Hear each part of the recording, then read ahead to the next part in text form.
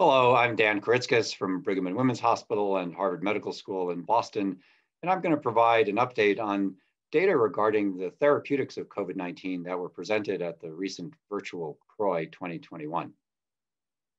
There were a lot of data about the use of monoclonal antibodies, both as prevention and as treatment. And one of the landmark studies presented by Myron Cohen from University of North Carolina was the BLAZE-2 trial.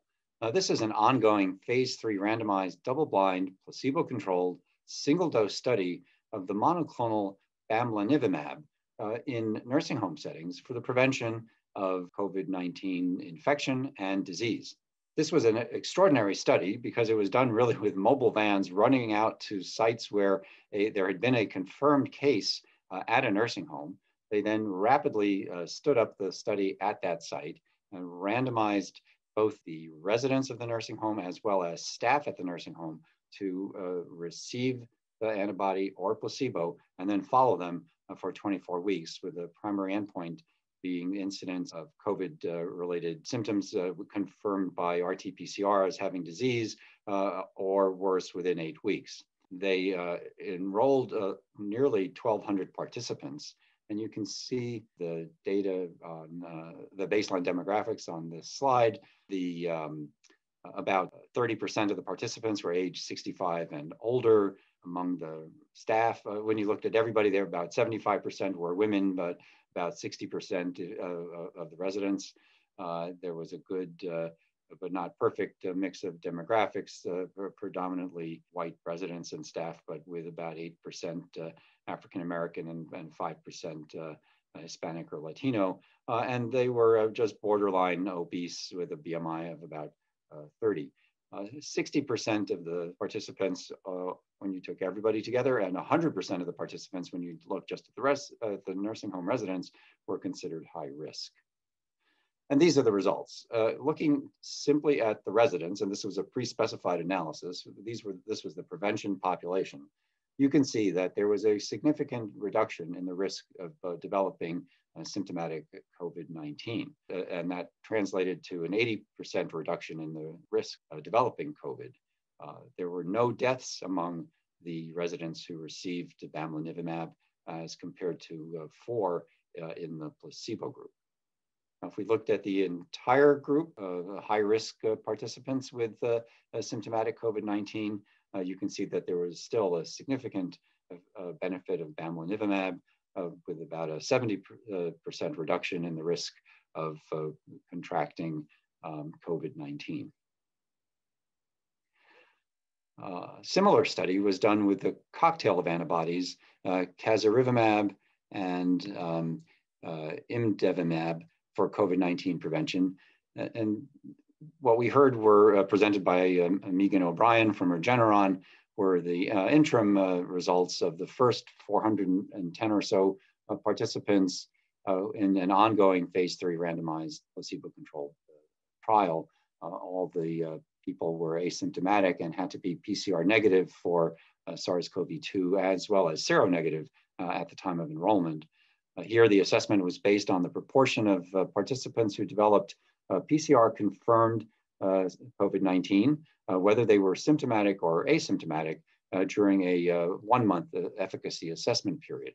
And so here, in contrast to the bamlanivimab study we just heard about, there was a regular collection of nasopharyngeal, oral pharyngeal, nasal swabs, or saliva to assess the presence of SARS-CoV-2. And of course, safety was being assessed as well. And so participants were randomized to receive the antibody cocktail or placebo.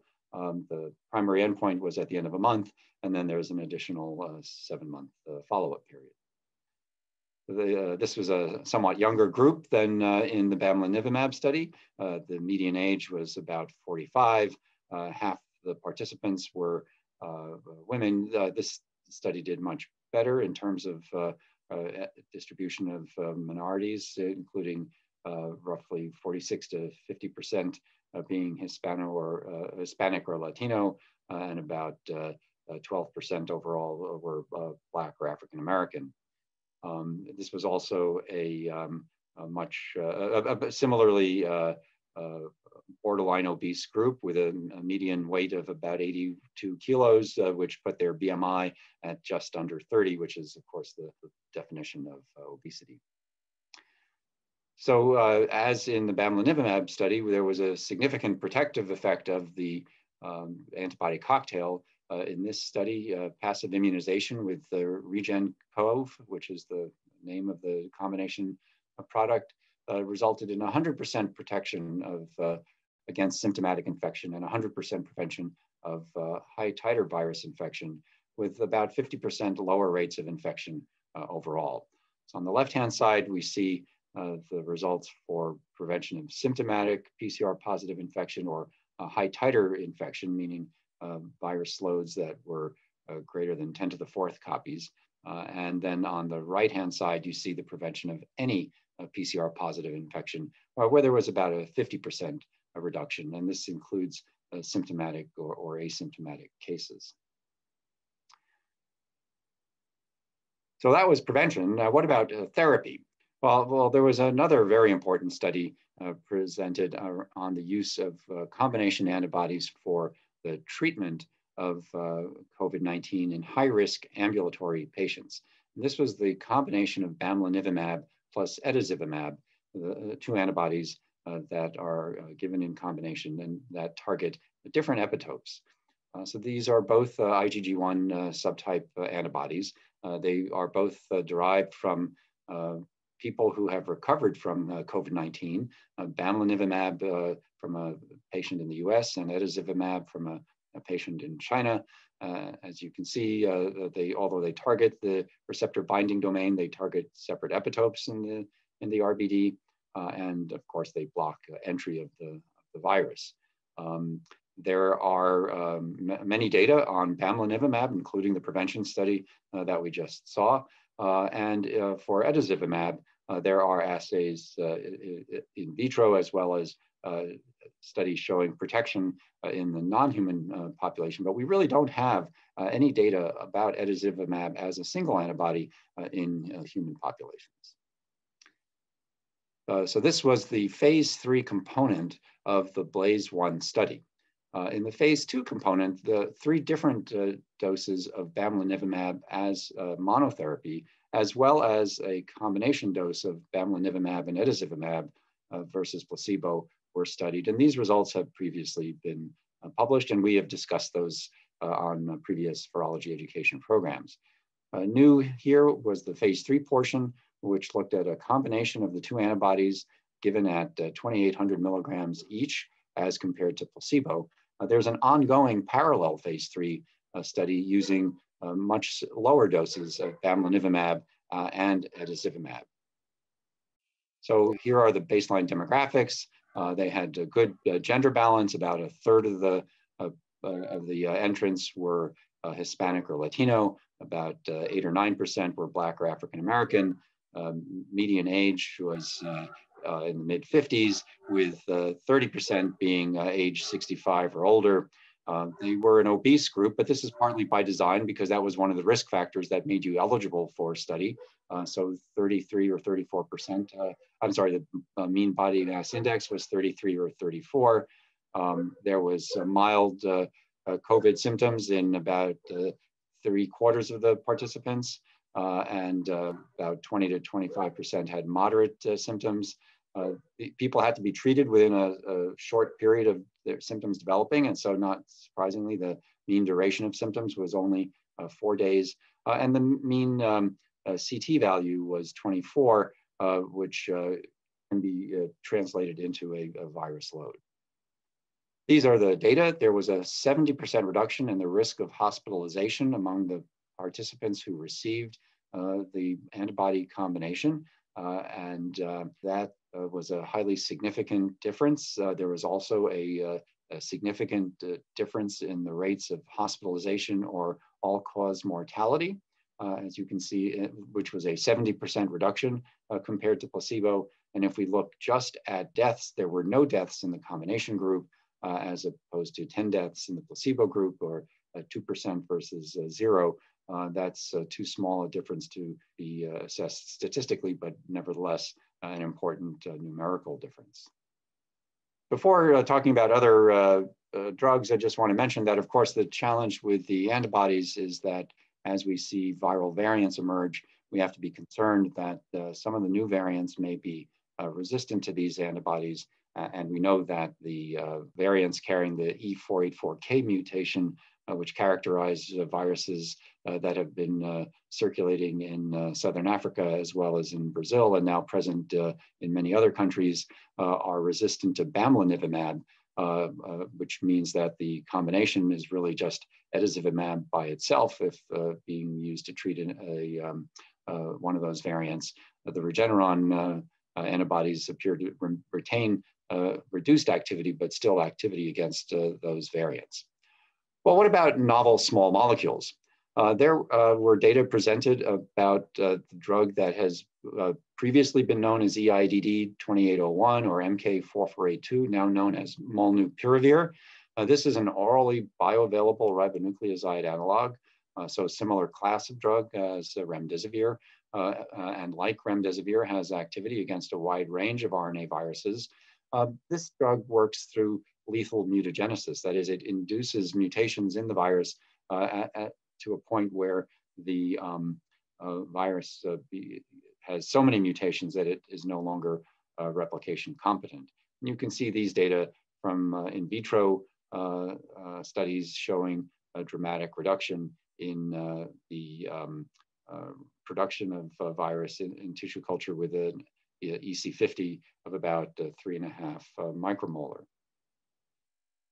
The molnupiravir was studied in the animal model, showing that it was effective in treating. You can see here the animals were infected at day 0 and then treated with 2 different doses of molnupiravir, sampled both in blood and nasal lavage, and shown in the graph on the right, you see the reduction in the titers of virus in the animals who received dosing of molnupiravir.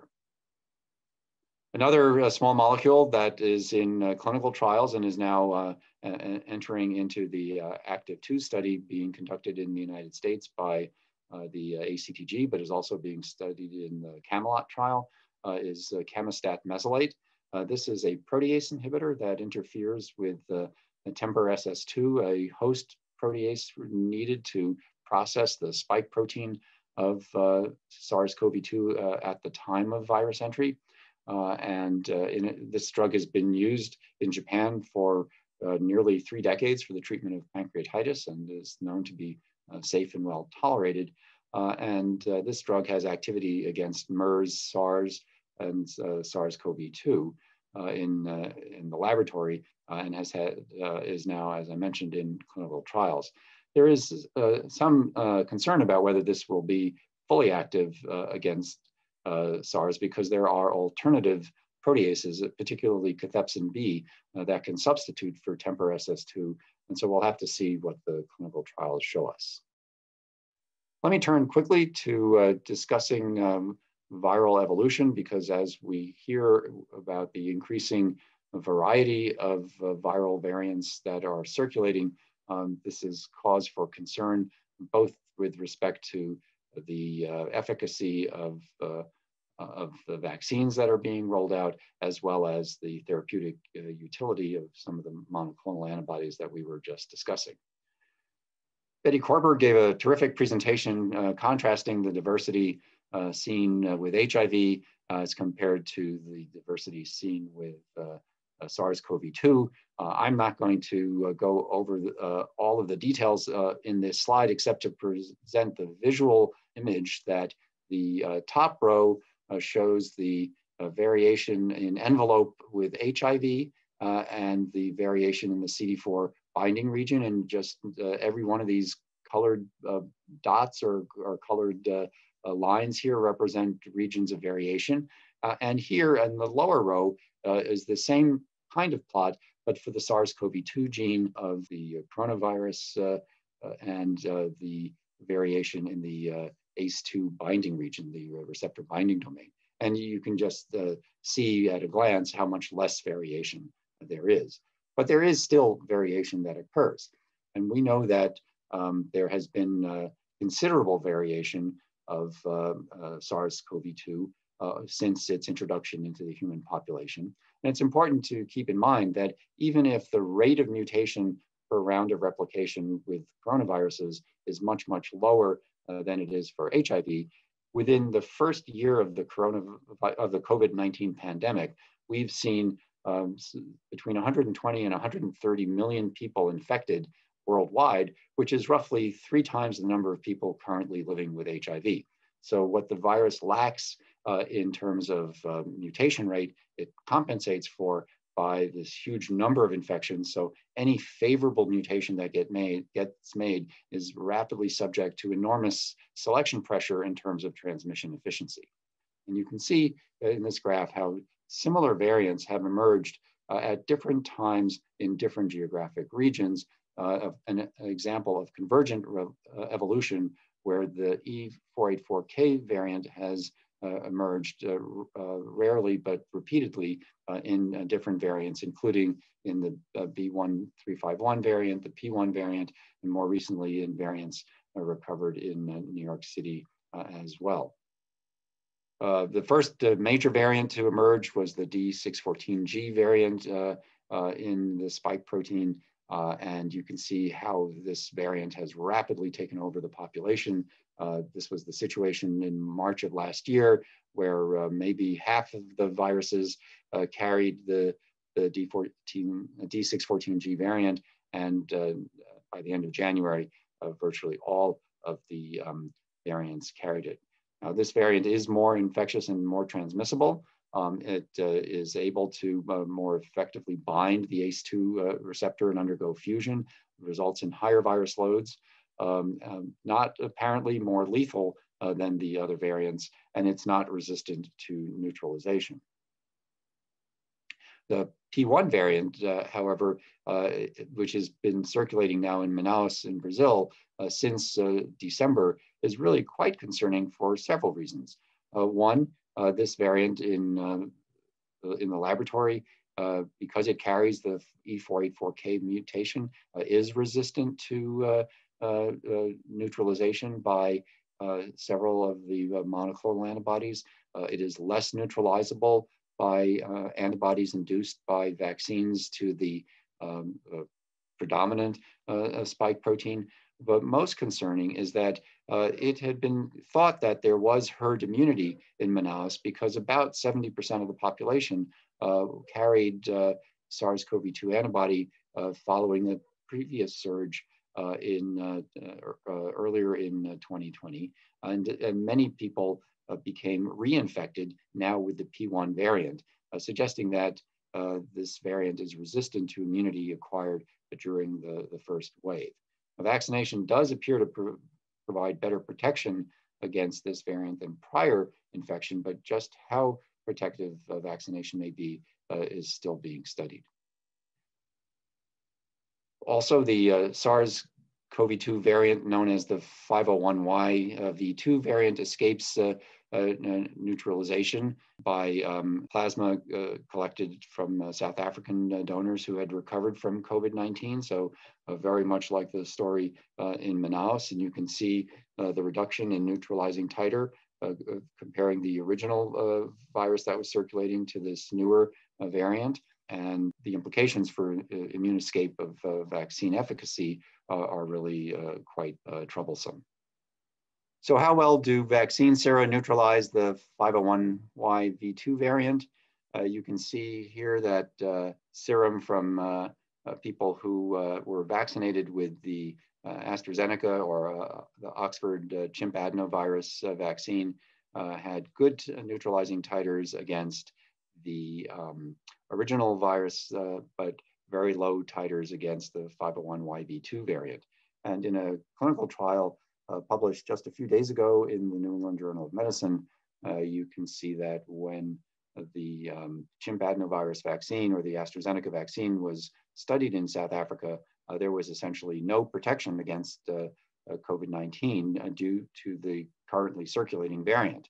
Although there may have been some protection against severe disease, but this is really quite troubling and supports the decision by the South African government and health authorities not to continue distribution of the AstraZeneca vaccine in that country. So that brings me to the end of my presentation, and I'll be happy to take your questions when we get to our roundtable discussion.